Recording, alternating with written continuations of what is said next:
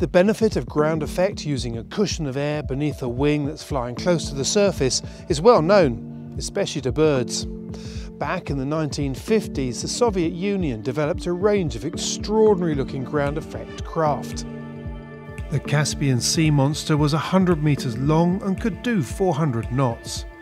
Today, composite experts Moore Brothers are involved in a company called REGENT, Regional Electric Ground Effect Nautical Transportation, that works on a similar principle but adds hydrofoils into the equation.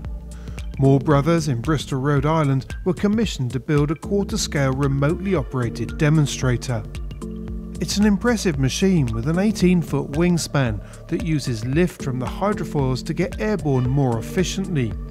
REGENT already have orders for full-size versions for both a 12-passenger version called the Viceroy and a 100-passenger vehicle called Monarch. Both are fully electric and will have a range of 160 nautical miles.